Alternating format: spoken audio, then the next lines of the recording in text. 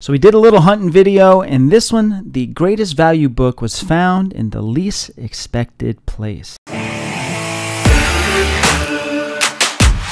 Welcome to the Paper Chase channel. Thanks for stopping in again, doing a little hunting video. I know we don't do too many of those recently, but I definitely want to start to do more. I think this was a cry for help. There's a collection that I was really hoping to kind of get my hands on, and it was kind of, it awoke the beast inside. You know, the beast that's inside all of us, the one that just wants to flip through an unknown box of books and hopefully stumble upon something so great and rare for the personal collection or for you to flip or whatever it is you want to do with it. That beast was waking up inside. So I was like, you know what, screw it. I'm going to go out of town, hour and a half away to Biloxi that actually has a few comic shops and a couple of pawn shops and thrift stores. I was like, I'm going to go old-fashioned hunting. I haven't done it in a while. After all, this is the Paper Chase channel. Let's go chase some books. Before I roll the footage, I do have some great news. The Paper Chase channel has been airing the Into the Void podcast, which has been a lot of fun recently. We try to do every Thursday nights at 7:35. It's me and my buddy, Reverend Wormwood Comics. You can find him on Instagram. This upcoming Thursday, we're actually doing a podcast that touches on the topic of sex in comics. Where's the line drawn for picturing women on comics in scantily clad outfits? Scantily clad? Never used that word before. Never used that term before. We're going to have a special guest come onto the show. So I think it's a great discussion that is going to be super interesting and educational. So don't forget to hit the notification bell. That way you know when the Paper Chase drops content like videos like this or the podcast. Now, let's go hunting. Okay, great news. We got to the flea market and it's closed. Saturdays and Sundays only, apparently. So that's a bummer. But we did pull up at the pawn shop in Biloxi here, this little joint. We're going to pop in. This guy's typically got around 30 to 40 short boxes full of comics here. And then sometimes he'll get some new stuff and kind of keep it behind the counter. And I'll like try to finagle him and be like, hey man, come on, let me check those out. Apparently if you go to a pawn shop and they have items, they need to be security checked before they release them. So the cops need to run a report on them, make sure that the items are not reported stolen. So that is something I found out last time. But we are here. We are going to pop in. Let's see what we find. Digging for gold. Digging for gold. Let's go.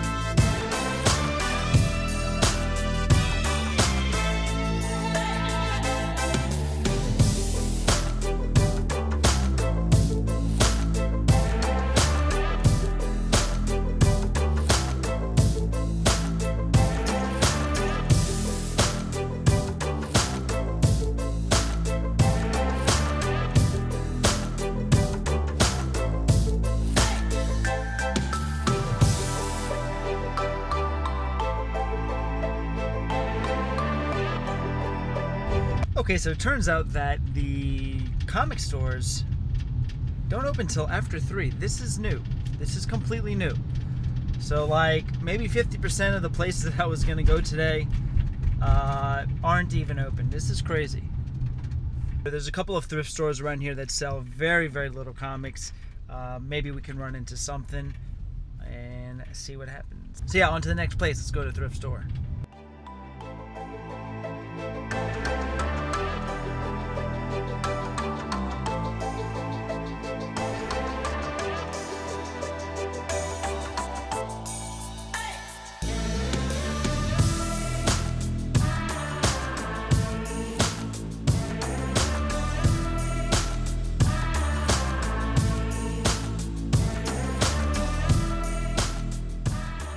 All right, there you saw the footage. The first pawn shop that I went to, the guy Sam in there, this guy's a huge comic book collector, which is why he has so many books in his shop. And every time I go there, him and I end up chatting for like 20, 25 minutes or so. And he's really knowledgeable about comics and really cool. When I was there, he was actually cleaning the cover of a Batman 181 first appearance of Poison Ivy. And this thing looked like it was gorgeous. If you're taking full covers off of comics and cleaning them, you got some experience and you got some balls. The best book I picked up was after I left there, and on a whim I went to this other thrift store. And that's where I found the biggest book of the day, we'll call it. But let's go through with what I picked up at his shop. So he had a lot of the weird war books. These are DC Bronze Age books that still have a lot of things that are kind of favorable tropes in the comic world. Skulls, women in bondage, Nazi symbols, the swastika. These things are, for whatever reason, very collectible. Now, the bondage thing, I guess maybe it depends. It's not something I really look for or I'm seeking after.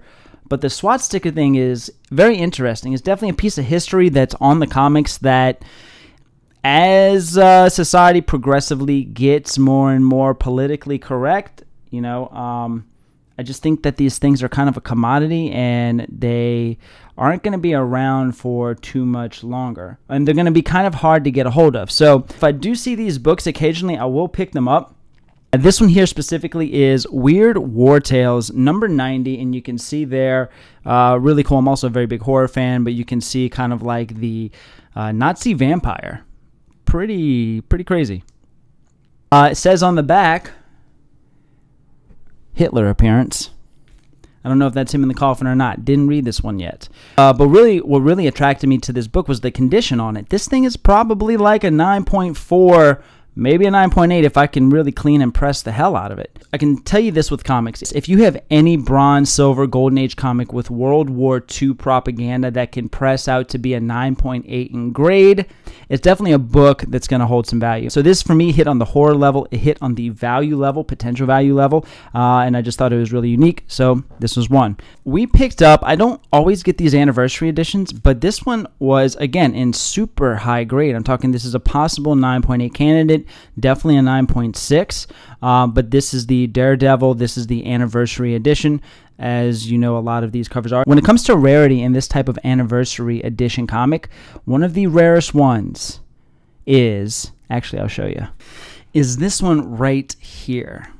This is a Care Bears, what's the volume on this? 7?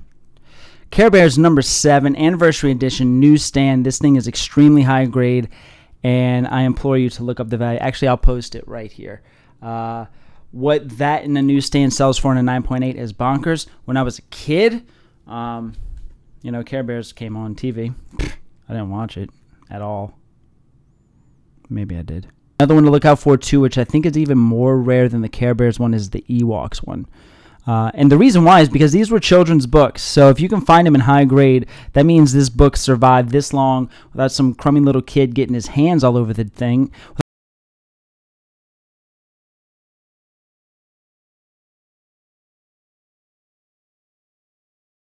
The next 2 books he actually gave me for free. And again, huge horror fan. I saw this book, and this definitely reminded me of The Haunted Mansion. This is DC Ghost Comics, issue number 63, and really cool image of the bride before the wedding, and you just see the reflection in the mirror of just that creepy skeleton. Really cool image. Love the artwork on this. These are great. Typically, I will only pick these up if they're in really high grade, like a 9.0 or higher, unless the artwork just surpasses that and I don't care and I just really want it.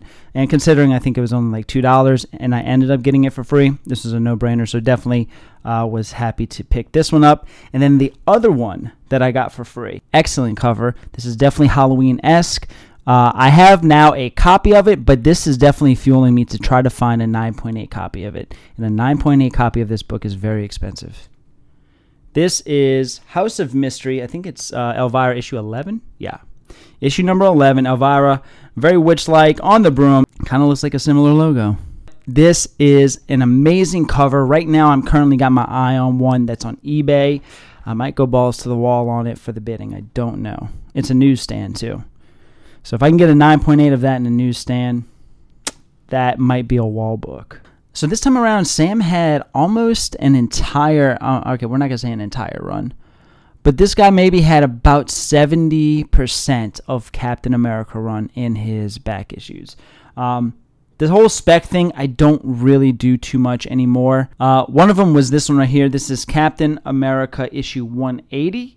This is the issue where Captain America takes on the role of Nomad. Now, one of the reasons why I got these couple of Nomad books you're going to see is because there are some, spoiler alert, if you don't like to hear,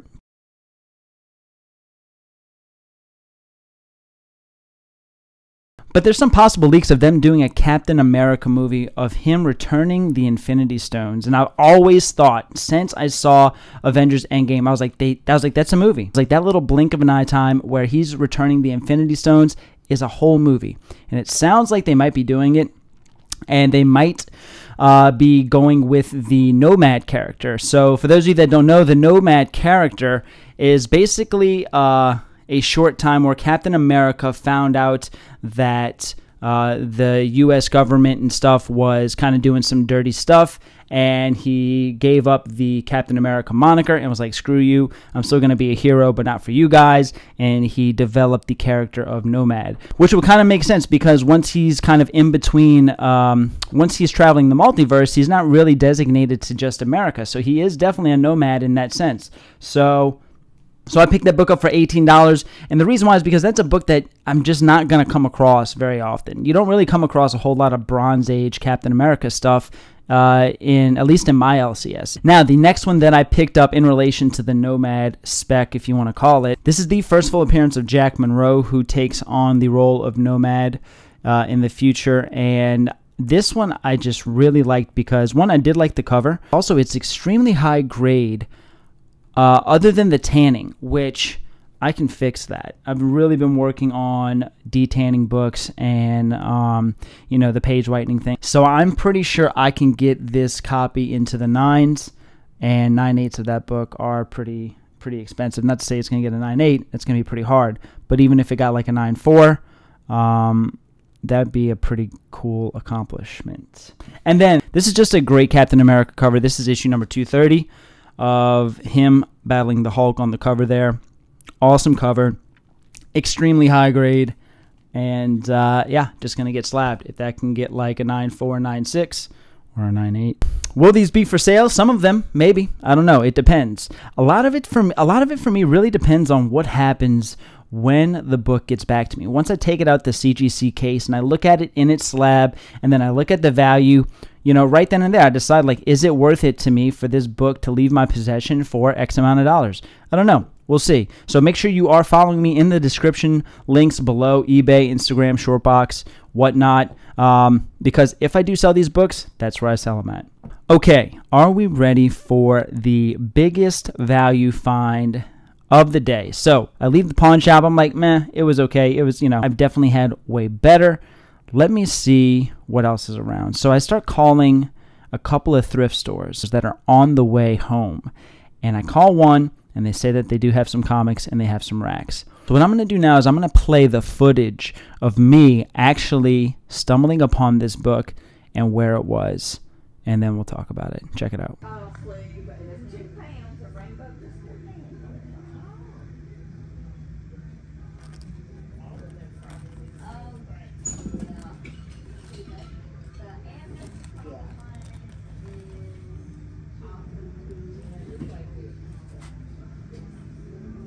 And there it was. So this was Spectre issue number 54, the first appearance of Mr. Terrific. Not only this right now is one of the bigger spec plays for DC Comics, but more importantly for me is look at this cover. The artwork on that, the zombies, this is really cool. The Spectre is a really, really cool horror-esque character from DC Comics. I have a lot of his older Silver and Bronze Age stuff. And, you know, his covers always display some sort of kind of horror-like theme. So I typically tend to keep them. This is not a 9.8. I would say I'd be lucky for a 9.6. It's probably going to be like a 9.4. The front is pretty flawless, but the back has about 3 or 4 spine ticks. But this thing in a 9.8 is extremely hard to get. And this is a book too that is just scarce in general. You know, there's not a whole, I don't know what the print run is. Comment below if you know what the print run is on this book. But there's not a whole lot of these out there. I want to say last time I checked on eBay, there was maybe only 7 or 8 of these for sale, period, on all of eBay, which is an extremely low number. The first appearance of Mr. Terrific, Spectre number 54, $2.60. It's like pretty much, that's the cover price. So pretty wild. $110 total spent for all these books, with the potential to hold a lot more value than that if the right cleaning and pressing methods are done on some of these things. So, and I can't wait to do that because that's always fun. Comment below too if you have any topics that you guys think might be interesting to cover on a podcast. But that'll do it for this one, guys. Thanks so much for checking out the video. Like and subscribe if we deserve it. Hunting videos are always fun. We'll see you on the next one.